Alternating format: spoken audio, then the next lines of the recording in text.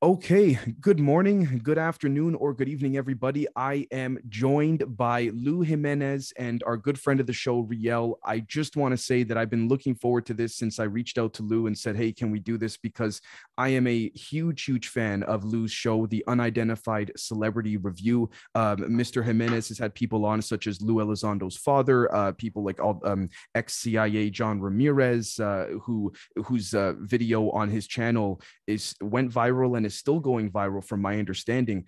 So without further ado, Lou, thank you so very much, sir, for coming on. How are you today? Yeah, I'm great, man. Thanks for having me, Dave. ZL, thank you. Well, first off, let's jump in. Let's jump right down the rabbit hole, if that's cool. I'd Yeah. love to ask your perspective on the current situation on UFO Twitter. For those that aren't too familiar, listening or watching, UFO Twitter is a highly active community on Twitter or sub community that focuses on UFOs and all that. And of course, ET proving the existence. It's it seems like, very unfortunately, there's been a lot of tribalism, a lot of infighting, which then begs the question, if again, and I'm not one to have the solution, but if we cannot simply find a common ground in general, these beings may look at that and go, hold on, are we even ready? So for disclosure. So I'd love to get your perspective on that. Um.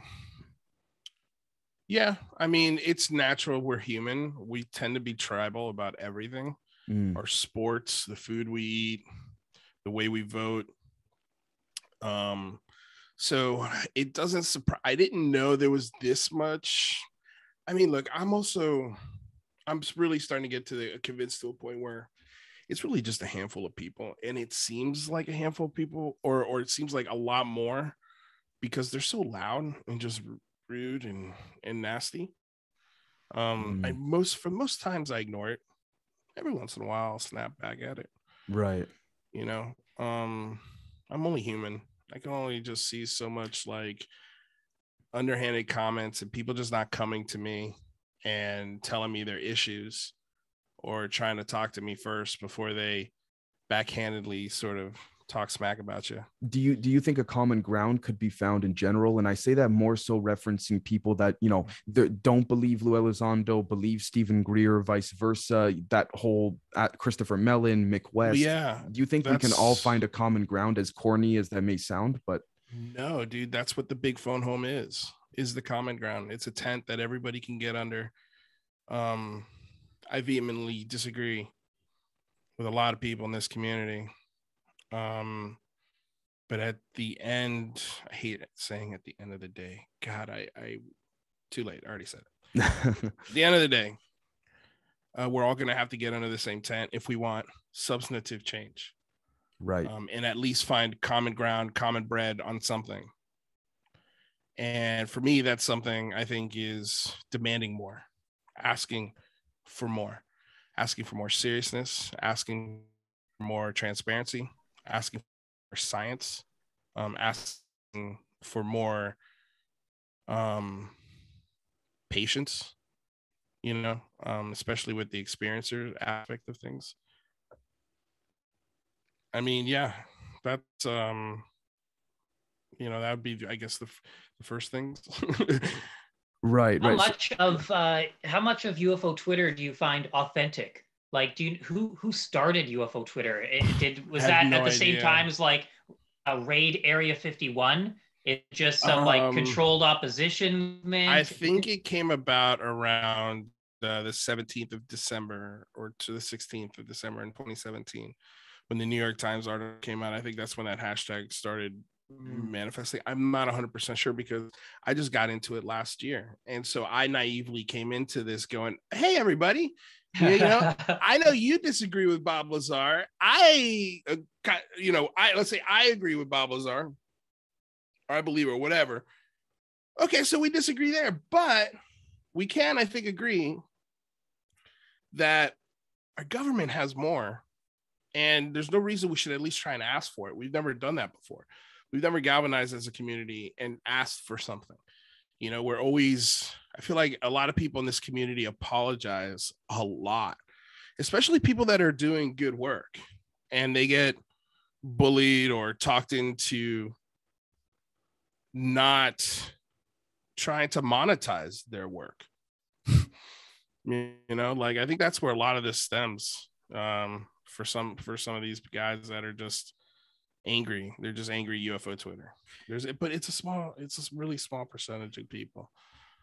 So speaking of which, to transition from that towards what you said about asking for more, speaking of asking for more, before we started recording, we had just spoke about off the record about what Jacques Vallée had coined gifting fields, where he believes he had proposed that some of these beings actually deliberately crash certain craft on purpose to give to our species. So you had brought up a very interesting point about, if there's your whole, I guess, quote unquote, issue with crashes, not to put words in your mouth. Could you elaborate on that, if that's cool? Yeah, that's what, basically it was just, this idea, if the machine has the capability of transversing star systems in, say, a very short relative time, whatever that means. I mean, again, like the problem with skipping star systems is that you get here, if you're here for 2 minutes, maybe 100 years, 200 years have passed where you left from.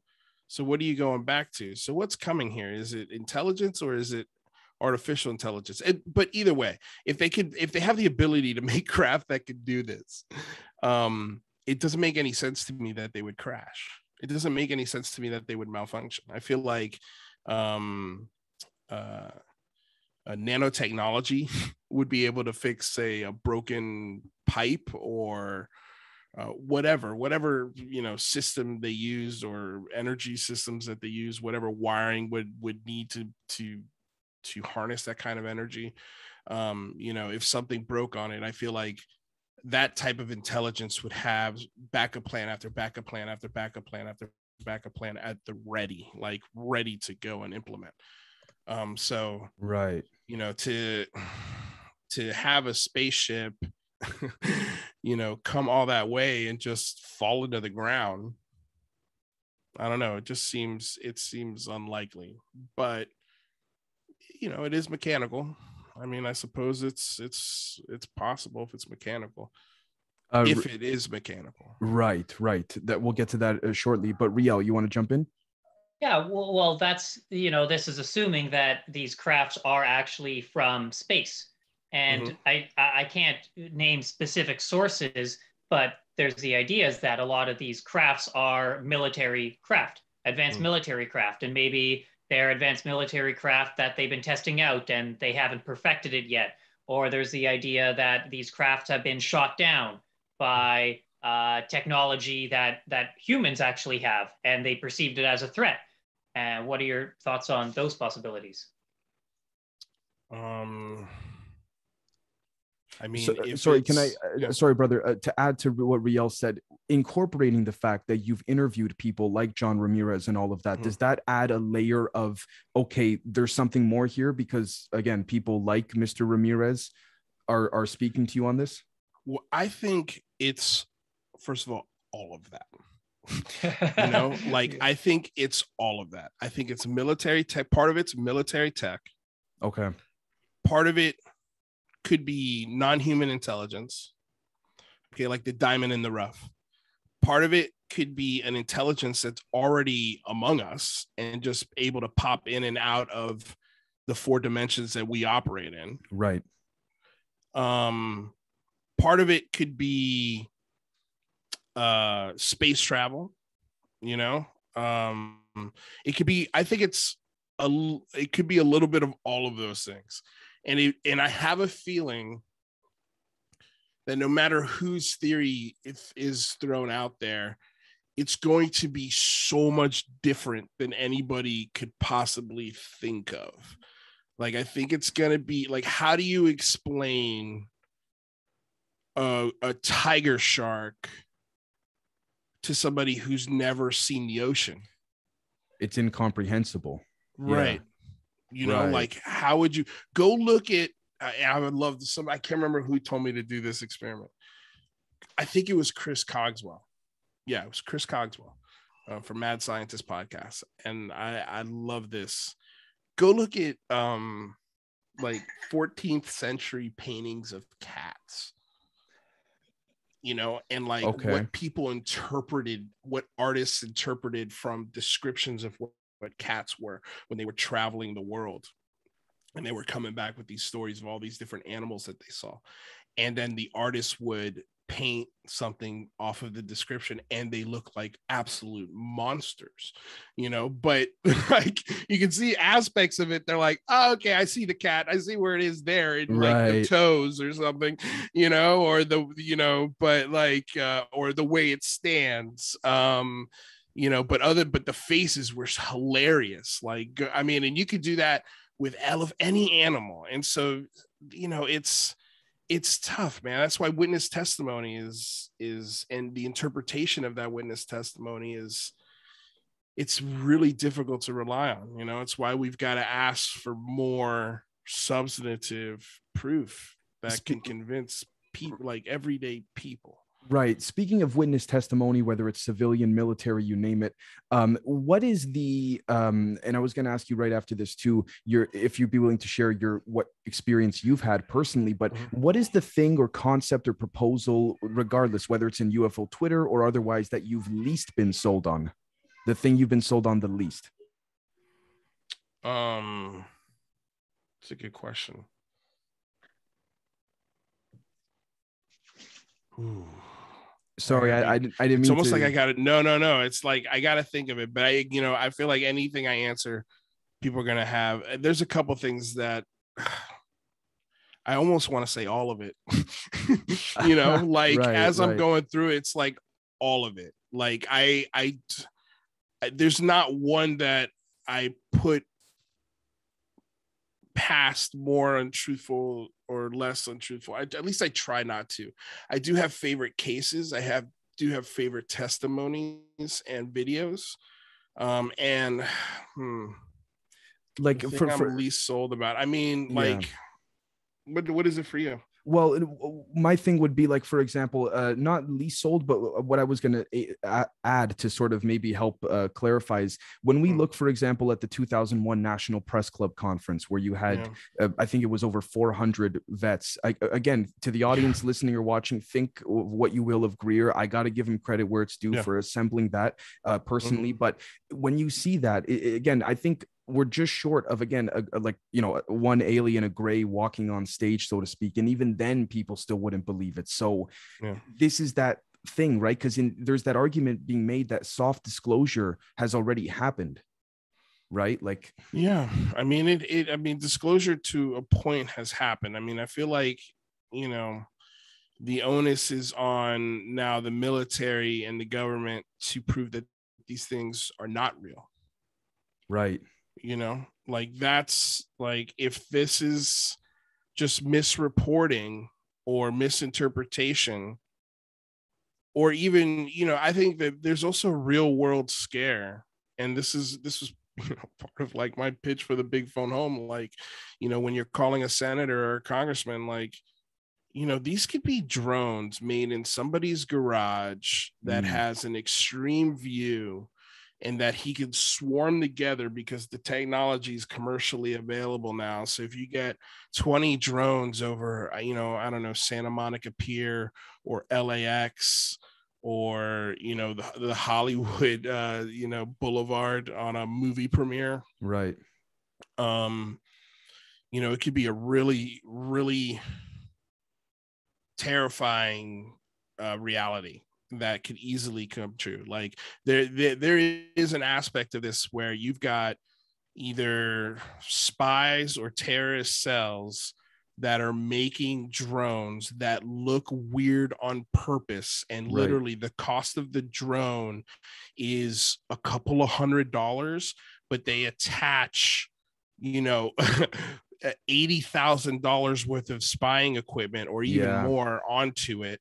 And nobody reports it because nobody wants to get the stigma or demoted or, not get that raise that they were looking for, especially if it's in a military base setting. Like people, like these things are there and they need to be reported. And the only way that happens is if the stigma is lifted. And so the more Alex Dietrichs, the more David Fravors start coming out, you know, Ryan Graves, and talk about it as much as they can, so they can tell their fellow pilots, like, it's okay to report this stuff. Like the law now says you're allowed to report it without fear of getting reprimanded or demoted or whatever they used to do in the past. So, you know, it's okay. Let's start talking about it. And I'm hoping that inspires more pilots of that caliber and people in those high ranks.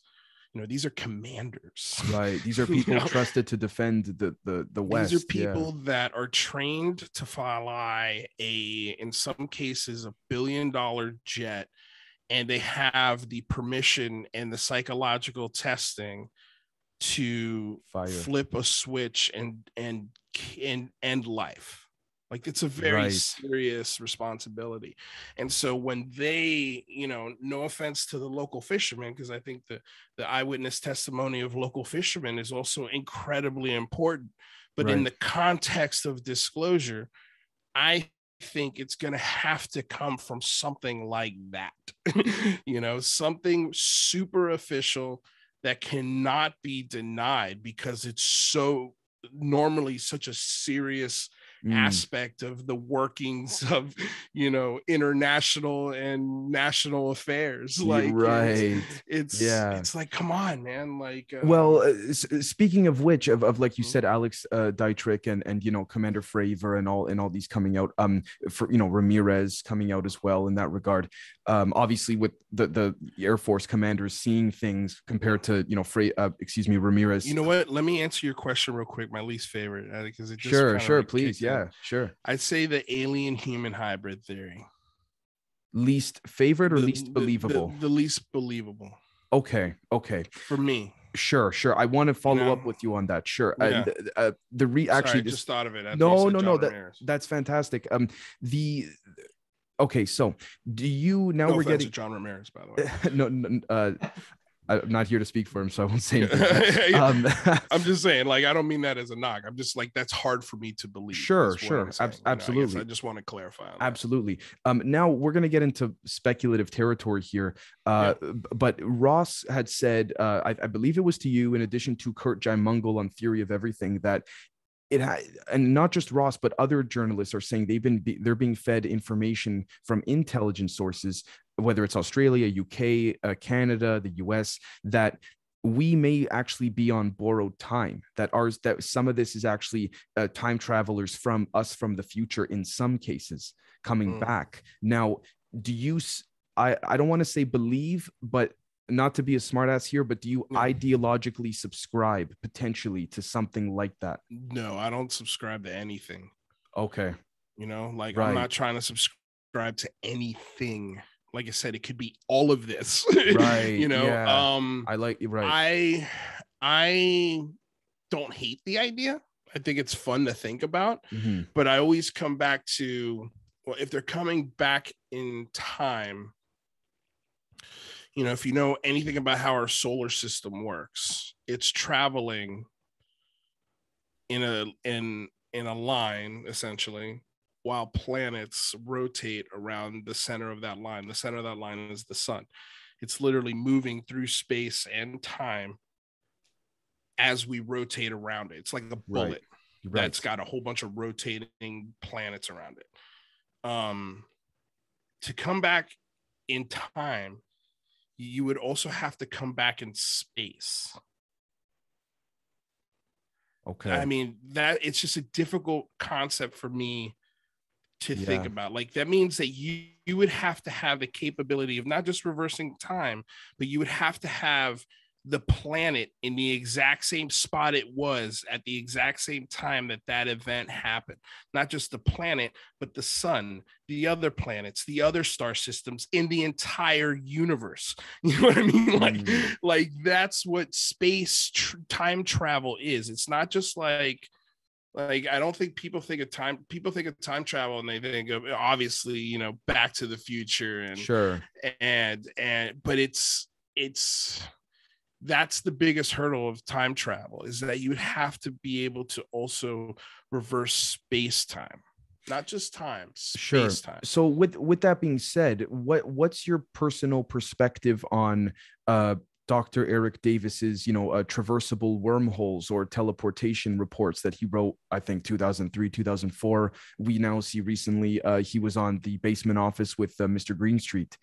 There's that deleted scene that is still circulating on the interwebs out there of Eric Davis saying he can't comment on the Wilson Davis memo there. What do you think of that when you have, for example, I'm trying to push back in a respectful way in the sense for the sake of healthy conversation. When Eric Davis says in that deleted scene with Greenstreet, look, there's a lot of people out there in the academic community that grew up in a very religious cult-like fashion, and Davis seems to not cross the line of admitting this is science, actual factual science in terms of teleportation, wormholes. He seems to just approach it, and then he goes no comment.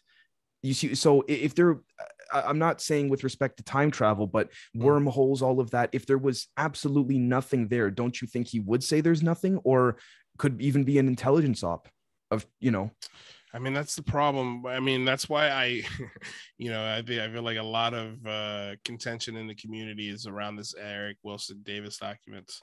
Right. I wouldn't take this story to a senator. I wouldn't take this story to a friend to convince them that this topic is real. That's the issue I have with it. It's too complicated to truly understand. Like it's the problem with Eric Davis saying stuff like that is that he's got no scientific aspects to it. There's no science that he's pointing to that says, look at this. If this is true, then this idea of them coming through wormholes or whatever the theory is true, and he's just, as a respected scientist, is just throwing theories out there. But I don't think he's prefacing it hard enough with, hey, this is a theory, or this is, this is just what I think could be going on, because I don't think there's a lab anywhere in the United States. They are studying wormholes, but I mean, have we found wormholes yet? I know we found black holes. Right. I don't know off the top of my head, so I don't want to say. On that note, what do you think about CERN? Because some say that CERN is opening up portals or stargates, wormholes, which are interchangeable terms. I mean, prove it. Fair enough. Fair. Prove it. Show me the experiment. And I think that's the standard now, is show me the experiment. Show me the proof, man. I'm tired of conjecture and stories. They're fun. Right. They're fun to talk about. And that's why I take the topics as seriously as I can, but I definitely don't take myself seriously, because this topic is just all conjecture. There's no 100% bulletproof stuff. There's stuff that's really close, like the eyewitness testimony of, again, Fravor, Dietrich, and Graves. The 3 videos I think are compelling, but they're clearly not enough to sway the entire world. Right. You know what I mean? That's what we're looking for. That's what we need if we want to really have a definitive conversation on this. And I think that's where I think what's happening is science is starting to catch up to this idea. Sure. And be more accepting. Yes. Right. Big time. And you see it in the Galileo project. You see it in UAPX. You see it. There was a couple others, SCU. These serious academic centric programs that are looking for funds to look at this topic in a very serious way, and they think they can find something. That's the thing. Is the sky is not classified. Anybody's allowed to look at it. And so I think what's happening is that effort is only going to get bigger. Right. And it's going to put pressure on the other apparatus, which is the government, right, which probably has a lot of data on this, But I am in the, I don't want to say belief, but I am in the sort of thought process of that the government has a lot more data. Somebody has seen a myriad of stuff that would convince lawmakers, the general public, a president, a sitting president, other foreign dignitaries. I feel like that data is somewhere to be seen. But the problem is that they don't have the answers to answer what that data means, where it comes from, how it gets here. Like, they truly would not be able to sit down in a press conference and answer questions, because I think it would frustrate them as an intelligence community to not have answers on this. And then it would also frustrate the people listening, being like, what do you mean you don't have any answers on this? If I could You've been taxing us for 70 years. You've been neglecting us. You've been marginalizing us. You've been making fun of us. You've been poking at us. And now all of a sudden you want to say it's real, but you don't have the answers. Are you bleeping kidding me? Well, like, I think it'd be bad. Could it be that inadvertently, ironically or unironically enough, in this topic, once you find something out that you can solidify, it then leads to even more questions, which again, there's that whole thing of, the Truth and Reconciliation Commission, as Ross Coulthard meant, that whole thing there. But I did want to just go back very quickly. What you just said right there, thank you so much for that. If we apply that to the Dr. Eric Davis, teleportation report that he wrote in 2003, 2004, essentially, and I'm not asking out of bad faith, genuinely asking, what you would want is, you're asking essentially, Lou, is you would want to see the math, the science behind it. You would want to see Mr. Davis write out in that report the materials needed, the type of laboratory needed. Is that what you're saying? I'm saying I want to see a peer review paper on it. And I want to see scientists come out in public and say, holy shit, yeah, this paper's incredible. This is paradigm shifting. I think it has to come from science. It has to come from levels of our government, as much as people hate to hear that. I think it has to be a conjoined thing. And so what I think is happening, and again, this is speculation, but what I think is happening is that there's a public and private effort to look at this, and there's some serious dollars starting to be thrown.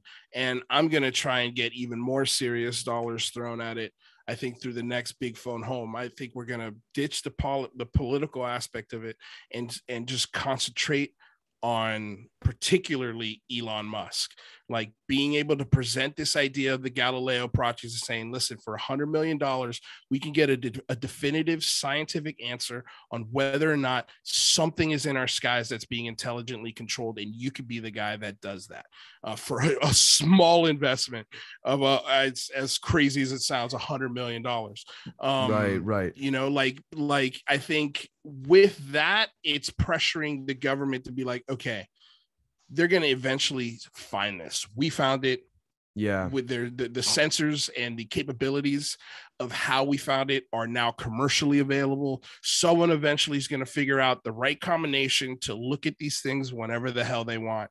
And I think when that happens, that's when you're going to see, I think it's partly maybe why we're starting to see a brand new UAP office being formed. I think this is why you're starting to see laws being written, because I think they are preparing for this moment in the next decade where it's going to be someone like a public or private effort like the Galileo project, or even like Elon Musk on accident is going to catch something with his satellite dishes, his camera systems that he now has up there that he owns every piece of.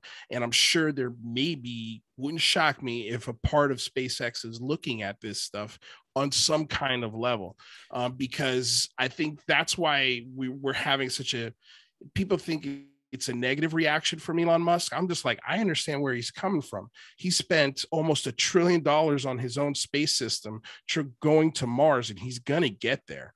And as far as he can tell with his toys, he hasn't seen any UFOs yet. Nothing's come across his camera systems. Nothing has blown up one of his rockets or, interfered with his launch. Sure. Yeah. So I can understand why his viewpoint on this phenomenon is like, yeah, I don't think there's anything to it. when he says he's seen no evidence. Right now, I did. With that being said, again, speculative territory. But do you think that a lot of this, again, maybe it's just me, I gather the observation that a lot of this is not in a bad way, but it's being rushed relative to since the New York Times article came out in 2017.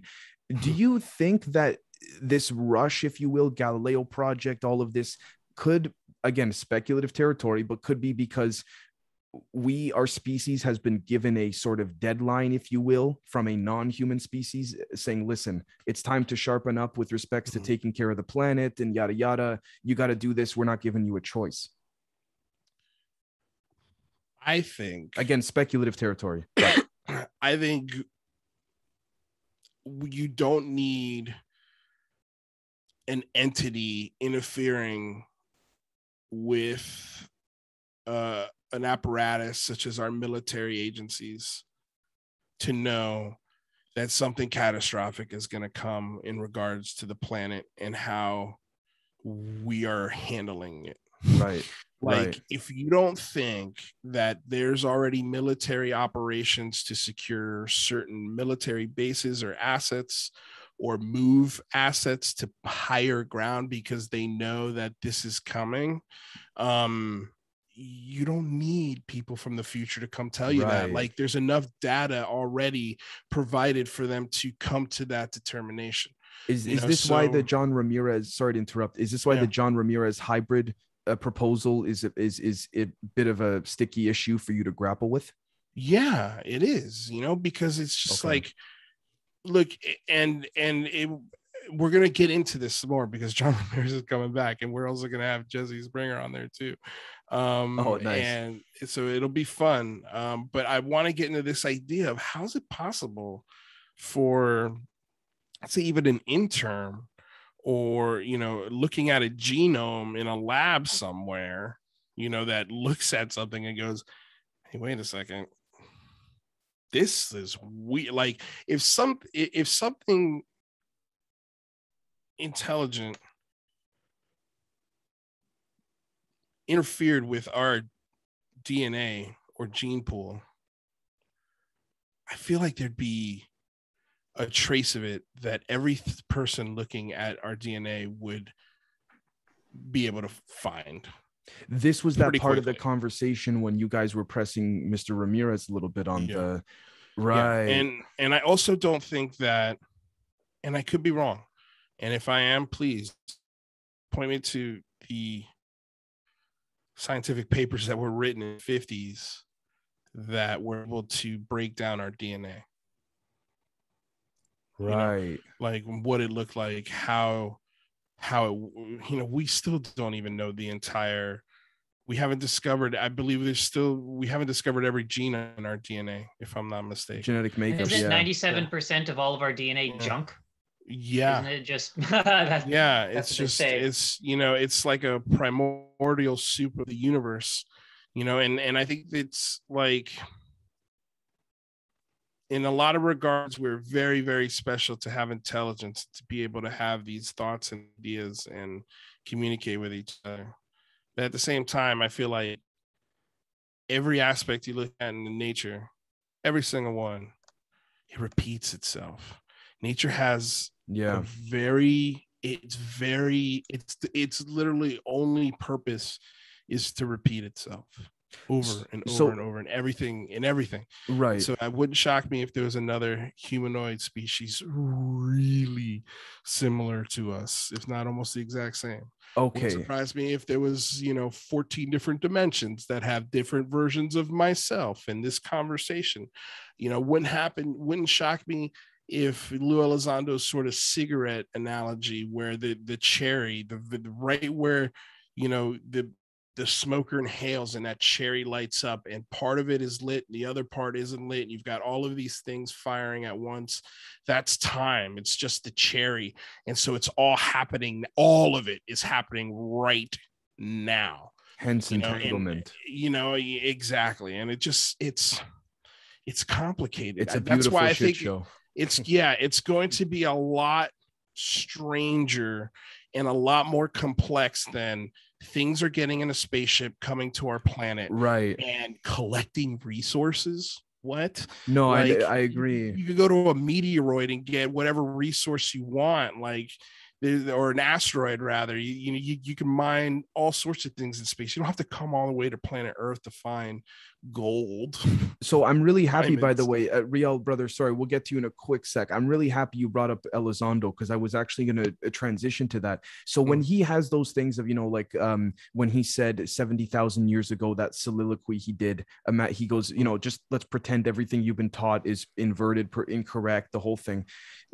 What parallels do you draw with that, with again, the literature saying, not just in the UFO community but in that 70,000 years ago our DNA was messed with, and then someone like Lou says that?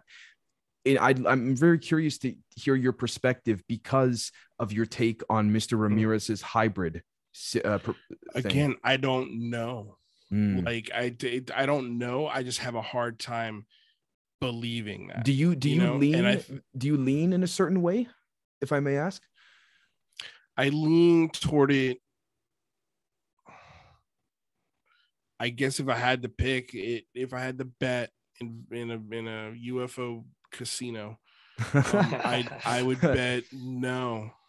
I think again, like, we are primordial soup that has come together.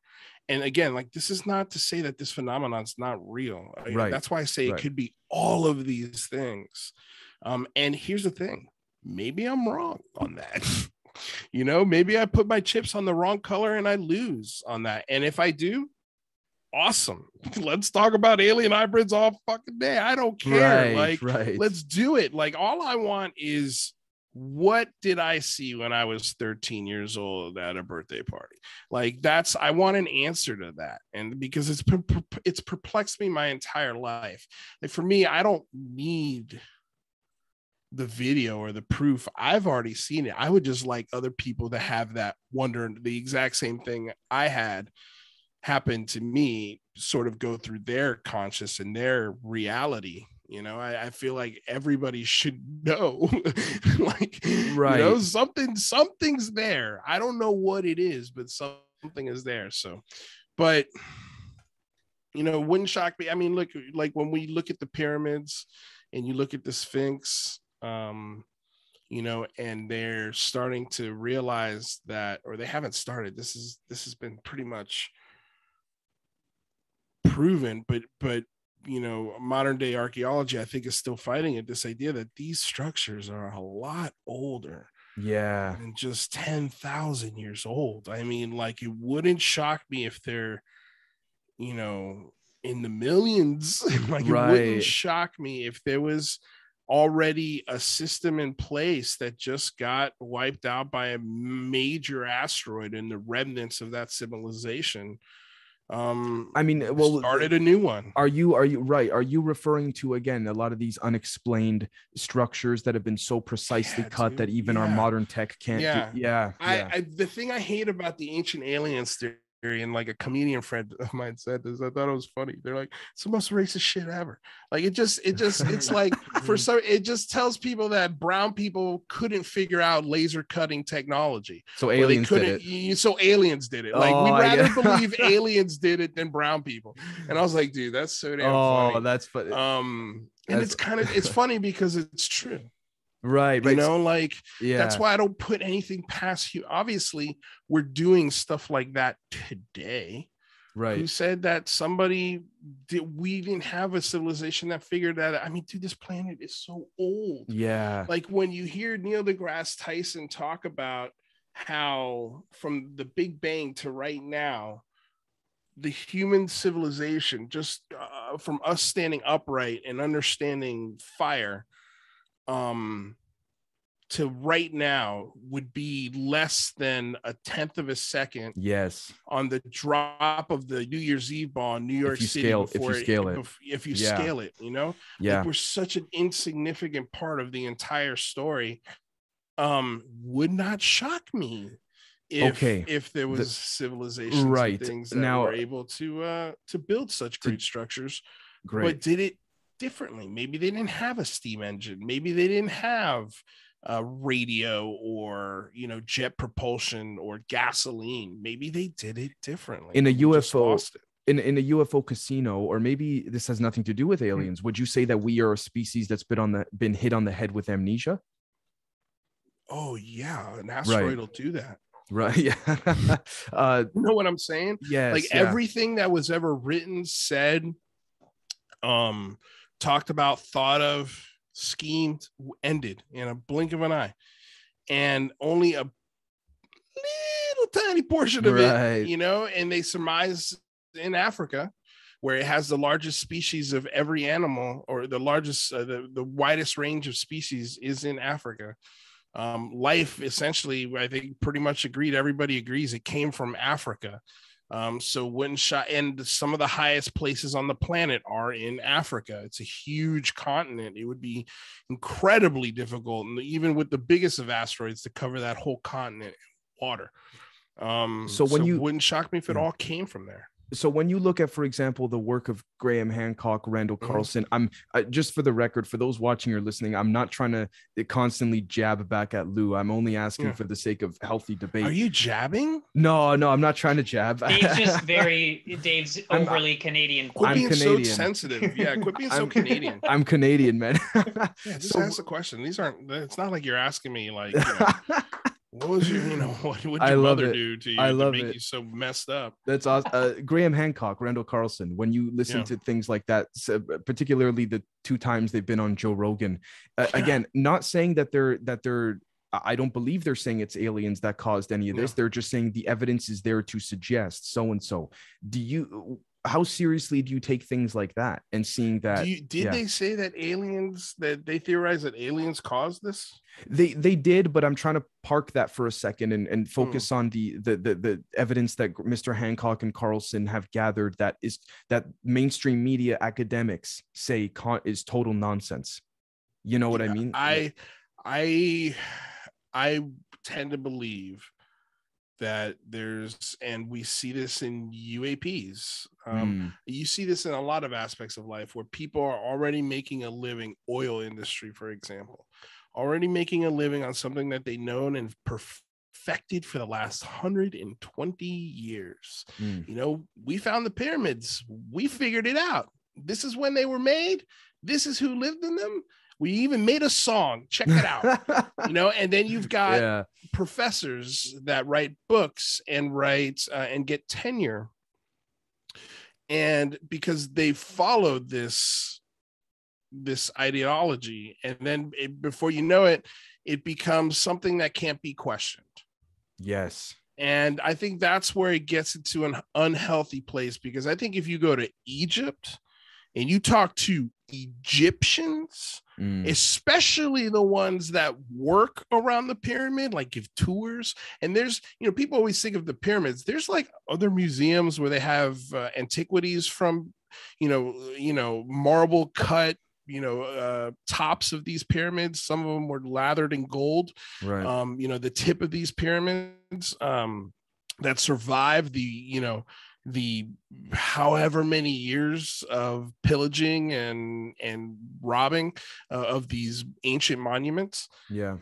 And you ask them, these things are way older than 10,000 years old. Way older. Those older, people right? live there. Yeah. They live and breathe, some of those folks, that they take a lot of pride. And this is where I'm from. This is, the pyramids are like something that they are incredibly proud of.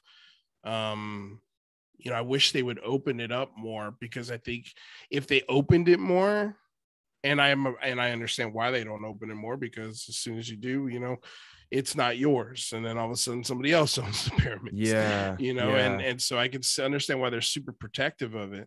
But at the same time, like, we need to unearth what the hell is. I mean, to think that just what we see is maybe only less than 1% of the entire structure that could be sitting under the Sahara. Right. Well, okay, sorry. I did want to give Riel a chance to ask his couple questions. Then I got a few more for you, if that's cool. Riel, brother, you want to jump in? Sure, thanks. So with you, Lou, you want to get some peer-reviewed science, and I understand that. And have you heard of Salvatore Pais, who is he's the individual that actually filed patents for the U.S. Navy. Yes. Have you looked into those? I have looked into those.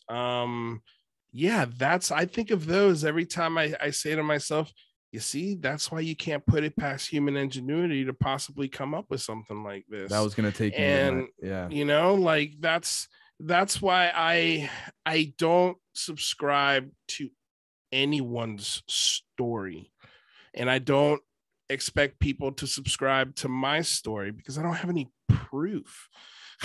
You know, like how do you? And this is something that I think it took me a while to learn myself. And it's something that I try to impart on, especially experiencers. If you have a hard time deciphering and understanding what you saw, the people you're telling the story to are having an even more difficult time understanding what you saw. So it's great point. Don't be offended if they kind of leave the conversation, especially if you're animated and adamant about it. Don't be shocked. They're like, yeah, Dave over there. I don't know. Yeah, you know, maybe yeah. Maybe he needs to talk to somebody. He needs to talk to somebody. And maybe you do need to talk to somebody. You know, like right, like yeah. when you look at Gary Nolan's study, and this is the part that really just where I start getting like, terrified is the right word, but I'm like, oh man, I hope this is not a mental illness. But when you look at what Gary Nolan psychosis, you know, or part of the brain that is wired differently, but that runs common in people who see this versus people who don't. You know, right. And so that's what he's saying, is that when they looked at military personnel, they found that a certain number of people who saw the phenomenon had a certain brain abnormality. Whether you want to call that a deficiency or an efficiency, I'm not going to go there. There's no point. But sure. The point is that the brain is different, and the people who had the experiences had the same thing, and that's just early, studies of it. And so when a guy who has an entire wing named after him at Stanford University says that, I go, okay, maybe what I saw was just a manifestation of something that's wired incorrectly in my brain. Or maybe I'm wired incorrectly in my brain, and what I'm seeing, I'm supposed to see. And maybe it's a wiring that eventually is going to make it into every other human. I don't know. Who knows? To play devil's advocate, there are some that would jab back and say, well, the academic system specifically has been set up so that there is a constant suppression of any type of evidence that might come forward. What do you say to that when people say that? Show me the evidence of suppression and cover-ups? Well, John Greenwald has said he doesn't have a definitive answer on what any of this stuff is, but he's pretty damn sure that there is 100% proof of a cover-up. Like, they're covering something up. Something is not being told. There's a truth that's being hidden. What the extent of that truth is, I have no clue. There is a diamond in the rough. There is a there when it comes to this topic. It's just trying to put a handle and an understanding on what that there is, and trying to weed your way through all of the stories and hearsay that surrounds that diamond in the rough. So yeah, man, I don't know when I don't know when. I've said 2023 is going to be a very, very interesting year. I think because by then we will have had another public UAP report. We'll have had the established office and budget, new UAP office and budget for that office. We'll have hopefully had some more eyewitness testimony, maybe some more corroborating evidence. Who knows? Maybe another New York Times article kind of thing. Sure.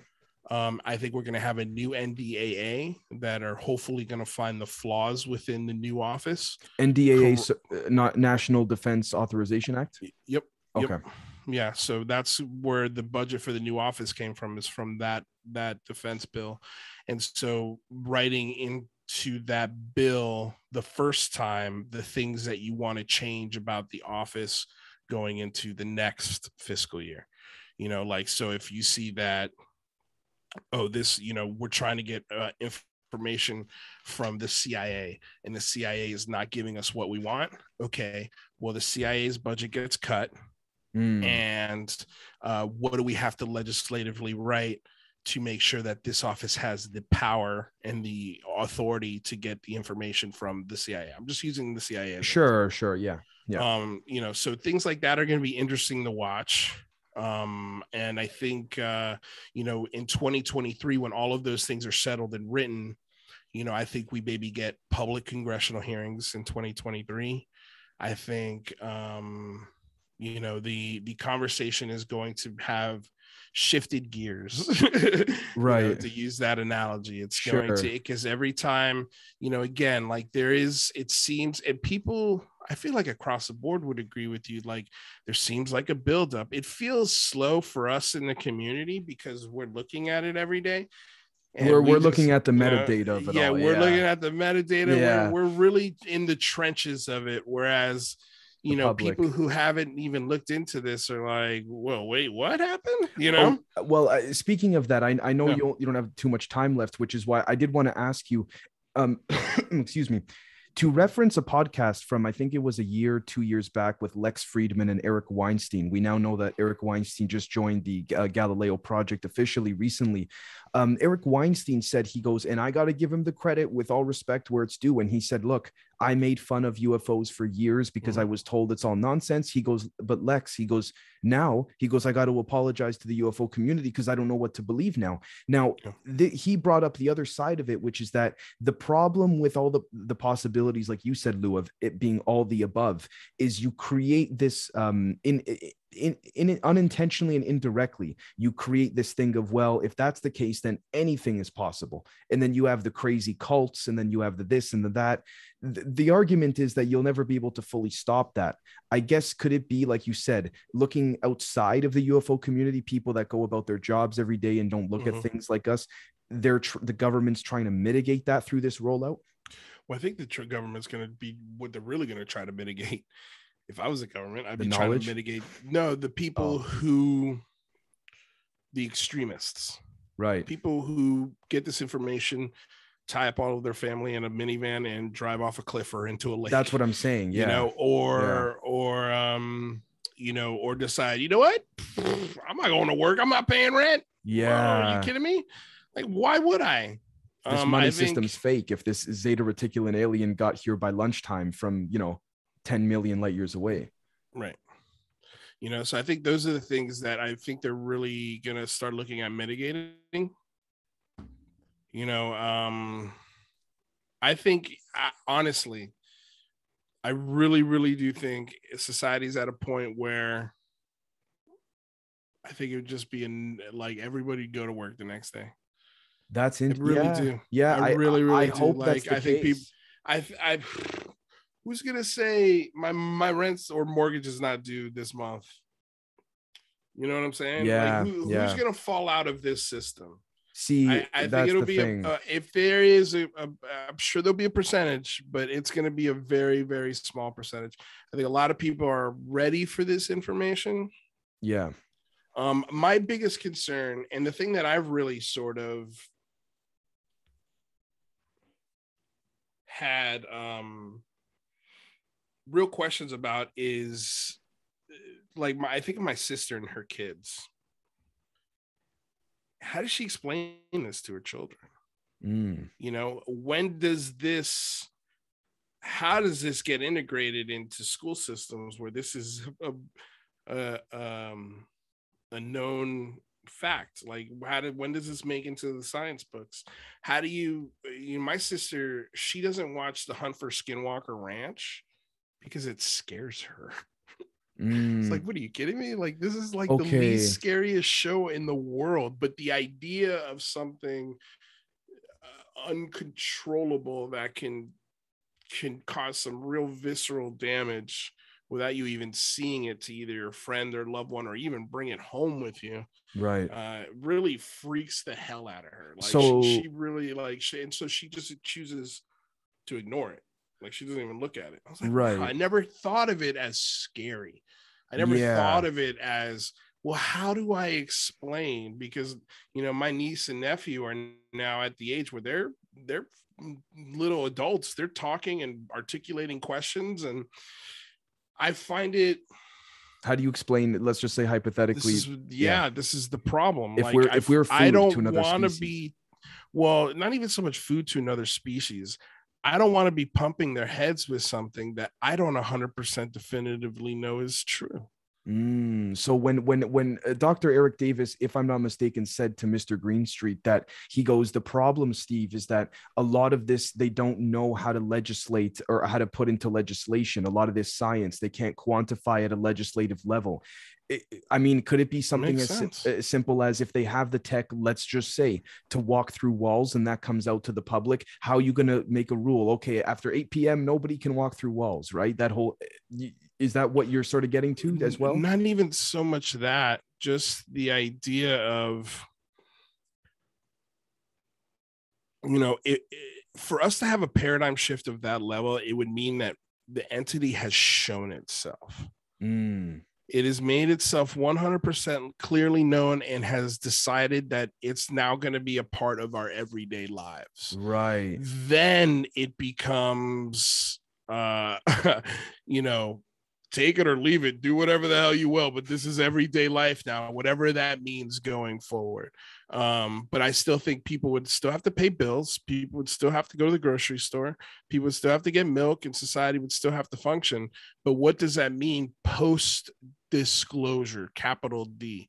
You know, like, that's like disseminating. I mean, like, it's going to be, we can't get the story straight on a virus. Right. Yeah. How are we going to get the story straight on this? Now, okay. Now, you know, like, that's why I can understand the government's trepidation to be like, no way. To Don't play, even touch it. I like that train of thought, because to play devil's advocate, what if, and again, this is that whole what if thing, but if, like you said, we can't get a story straight on a virus. So if that's the case, speculative territory, if another entity maybe said, okay, we got to whip these guys into shape, because maybe their species, it could be, again, the CIA that made it deliberate for us not to find out where it came from. So could it be that angle as well? Like a non-human entity says, okay, it's time to change the paradigm of the masses of this species and put them on a maybe more. They're not going to do that through handshakes in dark rooms. Right. Fair. Yeah. You know, at least I don't think so. Right. You know, I don't think they're going to go to the president and be like, okay, this is like, they're going to go to Devil's Tower and have the, you know, the whole music playing. Like, I don't think it's going to go down like that. You know, if that is the intentions of these beings, I would think, you know, it'd be something very similar to like V, or, like V, where basically they're it's like a series of an alien invasion. Yes. I think the 80s, and and basically they transmitted to everybody's consciousness, like, this is who we are, this is what's going on, this is how it's going to affect your daily life. Like, it's essentially a you know, like a conscious download, I think would be the best way to communicate what's happening. I don't think it would have to be through a president and backroom deals. Like, this idea of, you know, our government has a deal in place with the aliens that they're allowed to go through walls and kidnap people. They're not going to ask us to run experiments on us. Do we ask, you know, the chimpanzees, you know, hey, we want to put a needle in your arm because we want to look at your blood and compare it to our DNA. Right. You know, we never ask the chimp that. We just strap it down to a board and we take its blood. You know, same thing with a dolphin or a whale or a shark or any other animal that doesn't, a dolphin, like, you know, these are supposedly intelligent species, and we don't ask them, right? But permission, that, that might be the difference between these higher conscious beings and us, where we don't respect the intelligence of these other beings, whether it's a dog, an octopus, chimpanzee. But theoretically, these advanced beings that have these crafts that can do interstellar travel maybe operate under what can be called the prime directive, where they have to get the consent. Yeah. So, that's interesting because, a big part of the work that Generation does is looking into the, like the Greada Treaty with the extraterrestrials that had the agreement behind closed doors with President Eisenhower, and that there are these treaties and there are actually like agreements between the Nazis and higher conscious beings to receive technology in exchange for, whatever the conditions were, or that MJ-12 under the Eisenhower administration got an agreement with these Greys to exchange like abductions for technology, so that they actually did have to ask. Now, I don't know if they had to ask, but there was some sort of like getting consent. I've heard all of those theories. Prove it. Right. Fair enough. Yeah. Prove it. And that's it. Yes. So somebody that Dave has mentioned, Ross Coulthart, is a journalist that is he's very skeptical, and I really appreciate. Lou knows Ross. He's spoken with Ross. Yeah. Right. So I really like his approach and perspective of it, where he doesn't believe any of this, but he's like, but the evidence and the testimonies are suggesting to me that at the very least, the governments know a lot and they're not telling us, and there's something going on, and it's a big mystery, and let's try to figure it out. But he's not subscribing to anything. He doesn't believe it. He's never seen a UFO. He's never seen an orb. So, and like, I like how you bring up the like the fishermen experiencers, just the very, are lower level people that have just seen strange things, and they're not a scientist that can conduct some experiments to get it peer reviewed and have it proven. They're just somebody that saw something. And you even mentioned, I don't know if that was an actual experience you had at a 13-year-old birthday party. I wanted to ask about that. Speaking of which, if you could explain, please. No, that's what really happened. I was at a birthday party. It was 8-9 o'clock at night, and I'm from Florida, so there was, in the neighborhood I lived in, people lived on 2-3 acre plots of land. Some bigger. And so this particular house that this girl lived at was on on one of those plots of land off of a dirt road, and it's still a dirt road actually to that house. Could I ask what year this was and how old 93. You were? Okay, cool. 13. Okay, cool. I'm actually going to go back to the house at some point and film cool. Talking to the people that still live there and see if I could track down some of the people that were at this birthday party. But so there was a girl in the field looking up at the sky, so me and my friend went over to look to see what was up, and we're like, what are you looking at? She just points up, and there's this orb, a light, and I couldn't really tell what it was. Almost looked like a blimp. And then the next thing I remember, it's sitting over the cow field, and it's behind these trees that line this dirt road, and it looks like the closest thing I've seen to it that I could compare it to is the Gulf Breeze UFO. Gulf Breeze UFO. I'm okay. If you Google that, you come up with a bunch of images, and that's kind of what it looked like. It was very nuts and bolty, but it had a bright white center with like a green hue. And the weird thing about it is that just like, there it is, the one on the left, top left. Top. Or even the one right next to it. It looked very, very similar to that, where it was just like this light that wasn't giving off any light. And it was two tiered like that. It looked like two, an upper deck and a lower deck almost. It had a little white light at the top, just like that. And so crazy. you saw the structure of it. Yeah, I saw the structure of it. Saw the bending of what looked like metal. So it goes from the sky above you. How roughly? I know this a long time ago, but how many meters above would you say? It was that house is right above or right below the flight path of Fort Lauderdale International Airport. And so it was between where the planes are coming in to land and the ground. So I'd say, half a mile. Wow, that's close. Pretty close. And then it was I'd say 300 or 400 yards away when it was over in the field. And sorry, just to clarify, it's in the sky, and next thing you know, yep. Boom, it's in the field.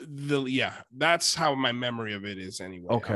I'm sure there's parts of it I'm just forgetting, and the thing with this memory also is that it's now a 20, almost 28-year-old memory. And so, or it is a 28-year-old memory.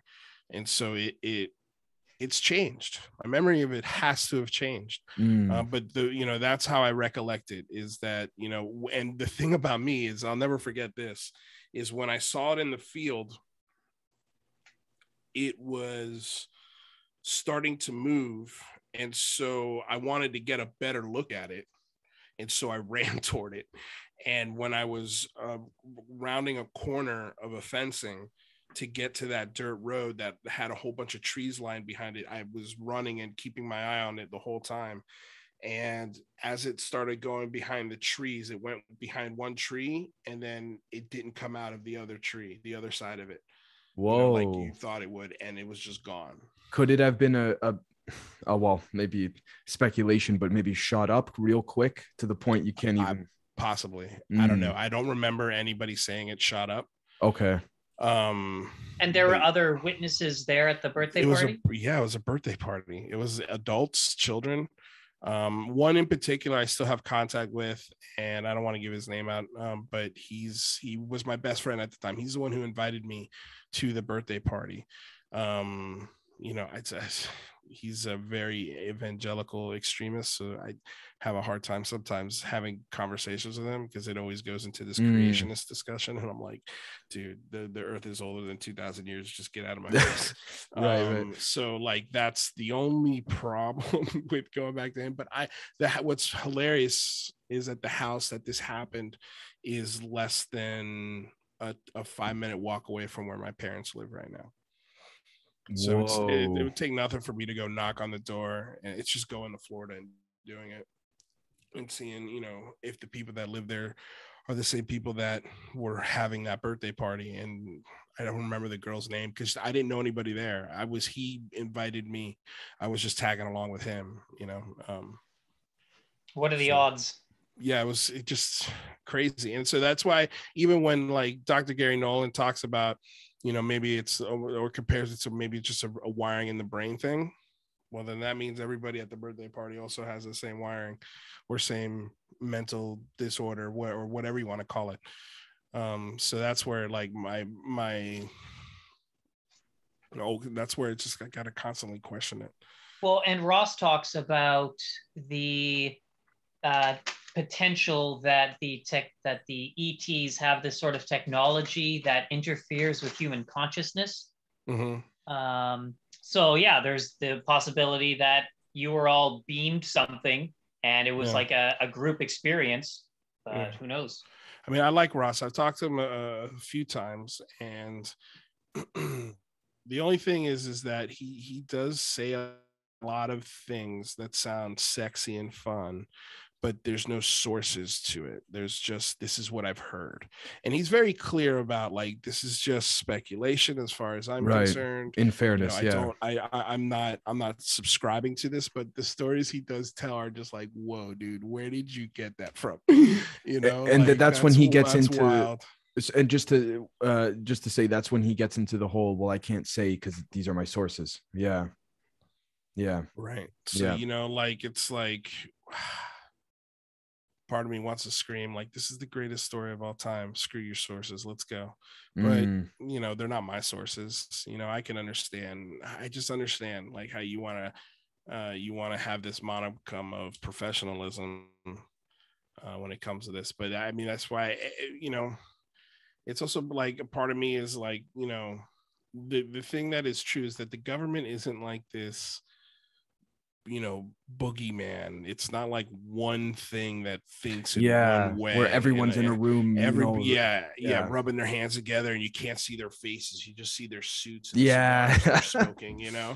And it's like, that's not how the government is, man. It's made up of a ton of individuals that have different ideas, different ways of thinking. And that's why I always was never really afraid of a coup, because whoever is running a coup in this country would have to convince every branch of the military and their generals that this coup is valid. Like, good luck, dude. You gotta have a lot of a spectrum of different ideas on whether or not a president should do a coup, and good luck getting all branches of the military on that idea. I think it's going to be a pretty hairy situation for whoever's proposing it. But it's just, it doesn't, it for me, I don't even know. I lost my train of thought. What was I talking about? With respects to proving it, like having proof and, it being right in front of our faces. I mean, right. Like, for example, I just quickly accidentally opened my Twitter app and saw right now in UFO Twitter, someone said Robert Bigelow needs to please elaborate when he mentioned on 60 Minutes a handful of years ago what he meant by it's right under our noses. We got even, what's his name there? James Fox said a handful of months ago, he was told by someone who put big money into this, we're assuming Bigelow, that James Fox goes, if what this person told me is true, then wow, it really has been right in front of us. But I was actually told this too by a couple people that claim to be in the know, not saying they are, but again, what's this thing right under our noses that we're missing? Yeah. Like, I think it's, and Lou has also hinted at that as well. And I think that's maybe what we're getting closer to, is the realization that there is something right under our noses. It's literally sitting right next to me. It's in the rooms we're all standing in right now, and when Lou compares it to monsters under the ocean surface, especially, again, explaining what a whale looks like to somebody who's never been on a boat. It sounds like a monster, but then you get the understanding of what whales are and what they do and communicate, how they travel, what they eat, how they digest, what one looks like when you dissect it. You get a real good understanding. Okay, this is a whale, right? And then the fear of it goes away. Nobody really fears whales anymore as like sea creatures that destroy cruise ships. Well, if I could say really quick, it's funny you say that, because I was thinking this last night in preparation for our chat here, that if, like, I just went to go I woke up from from bed, and I went to go get a bite to eat, and I have a couple of cats, and I'm like, if I'm an ET from outer space, for somewhere else, wherever it is, and I'm here for the first time, and I saw these two cats, I'd probably freak the hell out if I didn't know what they were. Right? I'd be like, what are these two little things walking around the room and jumping, making little noises? And so I see what you're saying. Yeah. And also just this idea of like this hubris of, like they would somehow be able to communicate with us, or us communicate with them, is to me so funny. We have no idea what dolphins are saying, and we've been trying to crack that code for forever. I love the idea of like Ender's Game, where the bugs that we're at war with, we're just trying to say hi. And their version of hi accidentally destroyed an entire fleet of ships. Right. That wasn't their intention, and because they can't communicate with us, it leads to a war that eventually destroys their species. And so, I know, man. That's why I try not to give anyone answers on my show. And I think that's why I get into trouble with sometimes on UFO Twitter, because I'm not looking to believe anything. Right. I don't want to believe anymore. I want to know. Are you saying let's work together collectively and find common ground and then work from there in terms of process of elimination? That's the idea. But I mean, right. I've been really at this now for almost a year, where I'm, And I'm not going to say it's impossible, but it's pretty damn hard. There's always going to be a segment of this discussion that nothing's ever going to be good enough. No show, no breakdown, no grassroots campaign. Nothing is going to be ever good enough. No idea. I was just hilarious. Like, people were like, when I did the first big phone home, they're like, this isn't going to work. You need to get like Kurt Russell. Why don't you reach out to Kurt Russell? I'm like, yeah, I fucking have. Like, it's Kurt Russell. You got to start somewhere, though. You know what I'm saying? Like, you got to start somewhere. We have to, like, this just doesn't happen overnight. Usually festivals take years, sometimes decades to grow. Like, just go get Demi Lovato. Okay. Why don't you go get Demi Lovato if you think it's so easy? This isn't my baby. You could go out and try and get her for the event if you want, for your own show, or if you want to suggest her to come on mine, if you know her so well. Like, if you want to know the truth, 6 months ago, that's how I viewed you guys, in terms of like, nah, there's no way I'll get the UCR guys on. But hey, like you said, though, it takes time, though. Granted, it takes time. It takes time. But you also dude, I'm nobody. Hey, man, I'll come on your show anytime you want. Like, here's the thing, and I tell this to people all the time, man. Like, you don't know how much somebody will help you till you ask them. Yeah, it doesn't take much. But this is the thing with ego, though, right? When it gets in the way of a lot of that, and then it gets petty, and then it Well, yeah. I mean, I don't know. And then nobody in my team no one's ego is blown up. No one's become petty. Everybody's super cool, and it's just been a simple, hey, do you want to do this with me? And it's like, hell yeah. Yeah, hell yeah, exactly. I want to do this with you, and it's a good relationship. So it's like it was, I'm so proud. I never even thought of it, but like Kurt Jarmungo pointed it out. It's like, it's unbelievable that you guys get together 4 days a week and talk about this. And on like a schedule, right? And you put it out and you commit to it, and it's good, right? Like, it's just like, wow, thank you. Never really thought of it that way. Because you know what, though, I gotta say, you guys are focused on, what happens, though, and I say this as a compliment, when you guys focus on the work and the producing, regardless of what people think of it, good or bad, you don't really have the time to look back and go, whoa, we're actually doing something pretty neat here, because you're so focused on trying to, do all that. It's a lot of work. But I know you got a jet. If you could please tell our audience where and how they can find you. I'm pretty sure the vast majority of them know, but again, never hurts to bring it up again. Yeah, no problem. Well, thank you, first of all, Dave, and Riel? Yes. Real. And I appreciate you guys having me on the show. It's been fun. It's been a conversation. You guys, if you like what I'm saying, come check out the Unidentified Celebrity Review. Just Google it. We've got a YouTube channel. We live stream every Monday, Tuesday, Wednesday, and Friday. Although tomorrow there's no show. But yeah, we'll be there every Monday, Wednesday, Friday for sure. And yeah, you can follow me on Twitter, Lou Angeles. You can find all my stuff on Twitter, and all my links are there in a link tree. So pretty easy to find me. Awesome. Thank you so very much once again, man. And for all those listening or watching out there, we'll catch you all next time. Cheers.